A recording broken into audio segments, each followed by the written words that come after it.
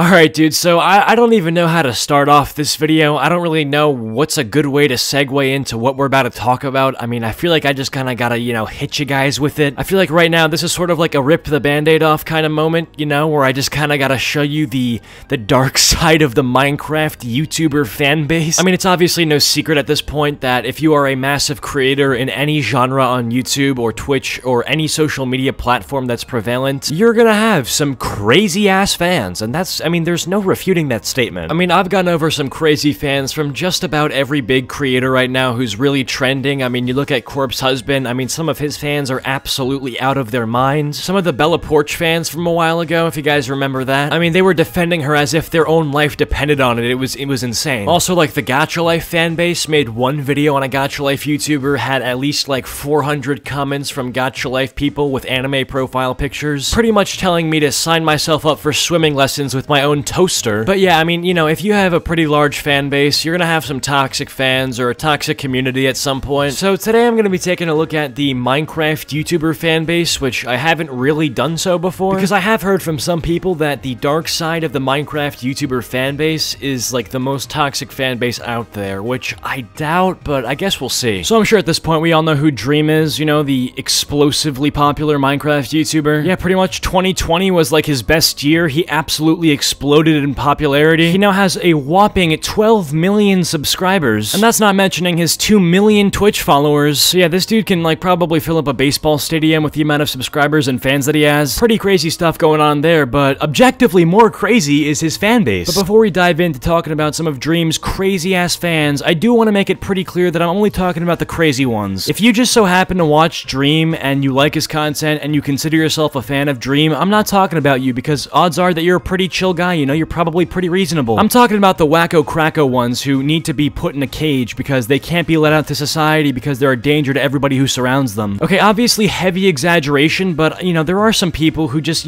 kind of take it, like, way too far. Like, I understand being a fan of a YouTuber, like, I really do. I'm a fan of a lot of YouTubers, but the moment that you start making gay, furry fetish art between Dream and his friends, yeah, you've crossed the fucking line. Because Dream has said multiple times that A, he's not gay, B, this kind of stuff makes him incredibly uncomfortable, and C, these are his friends, okay? That's all it is. They're literally just friends. Obviously, I'm not homophobic. Dream is not homophobic. Shout out to all my LGBTQ viewers. I don't know if there's any of you guys, but if there is, up top, up top. But these people who sit on Twitter drawing Dream and his friends who he plays Minecraft with kissing and aggressively making out, it's just, like, not okay. Additionally, there's people making compilations of Dream's gayest moments, so my friend sent me this video called Dream and George Not Found's Most Gay Moments. I don't really have much to say at this point, but I guess we're gonna have to give this one a watch.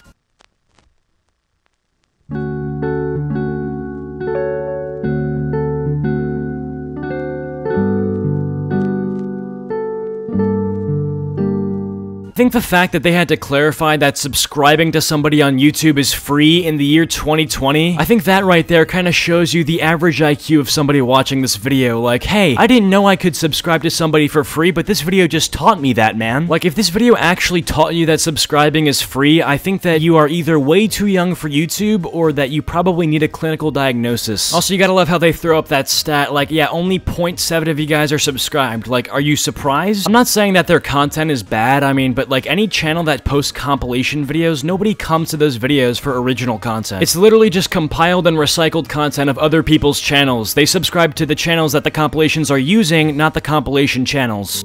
My best friend George is colorblind, a coder, and gay. George and George have so much in common. They do, actually. That's crazy. So the first clip of Dream, quote-unquote, being gay is him literally just showing affection to his friend in a very platonic way, saying, yo, George, yeah, man, we have a lot in common, dude. And that just kind of shows you how his fans, or not the fans, like the diehard stans, the people who have to make everything weird and sexual, they just kind of look at their friendship as some sort of sexual thing, which it's not. I can only imagine what would happen if this channel saw Dream and George Not Found giving each other a high five. I mean, dude, they're practically proposing. Dream asked George Not Found how his day is going. Oh my god, dude, he's flirting with him, dude. He wants him. But no, if you just think that George Not Found being a normal person to Dream is somehow an indication of his sexuality, it's not. This whole video actually kind of makes me a little bit sad because I know that there's so many kids out there who look up to these guys and think, man, when I grow up, I want to be a Minecraft YouTuber, but, you know, after seeing all this, I can't imagine these kids want to grow up and have to deal with all this sort of stuff. Like, can you imagine being a Minecraft YouTuber and you have to live in fear of telling your friend that you like his haircut because you know that some channel like this is going to turn it into a sexual thing? Because in the year 2020, saying, I like ya cut G is now somehow an insane form of flirting. Scream 60. Yeah, I'm leaving you for A60. He screams better than you anyway. What? As in, like... Wait, what? Interesting. His screams are funnier than yours anyway. Wait, this is annoying. Can we get a sexuality review? I guess I'm straight. What? I'm straight.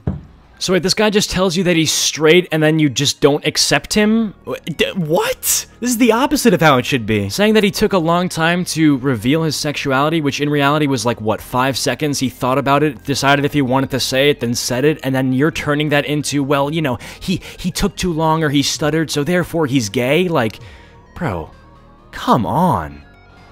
We're just like the friend who's like secretly gay, but he doesn't want anyone to know it. Mm-hmm. So he just doesn't say "I love you" to me because he doesn't want to out himself. Yeah. Dream hitting you with a pretty obvious joke here, and of course this channel thinks, oh my god, this is some sort of heavy indicator of George Not Found's sexuality. And then of course this channel is like foaming out the mouth, drooling, knowing that this is free content for them to put in their gayest moments video. Like I said, dude, I'm all for LGBTQ people. If you want to be gay, go be gay. If you want to be lesbian, go be lesbian. All that stuff, dude, go do it, man. You are free to do that. But I want you to imagine for a second, if Dream was actually gay, and then this person was making Dream's straightest moments video, wouldn't that be kind of messed up? Dude, people would be furious saying things like, oh yeah, you're disregarding his sexuality, you're making him uncomfortable, you're not accepting him for who he is. But this is different, right? Because, you know, he's straight. Welcome to 2020. You know what you just said, right? That's what he's confident about. What? That answers your question. That was his answer to your question. That's inappropriate, Dream. Don't say that. You're the one who said it. Not Said what? Okay, I couldn't say it. It's inappropriate. Enough of this. 3 things you can't live without. Me, and me. Laughing, but not denying it. I'm not even sure what that's supposed to mean, to be honest. I don't know how him just talking about that has anything to do with what this video is trying to prove. And frankly, this whole video has kind of given me a headache, so with that being said, I hope you guys have enjoyed this video. If you have, be sure to drop a like and subscribe if you are at all new to the channel. Comment down PogChamp if you made it to the end of this video, and I will go heart your comments. Follow me on Instagram, Twitter, and join the Discord server. Links all in the description below. But with that being said, I hope you guys are having a fantastic day, and I will see you guys all in the next video. Peace out.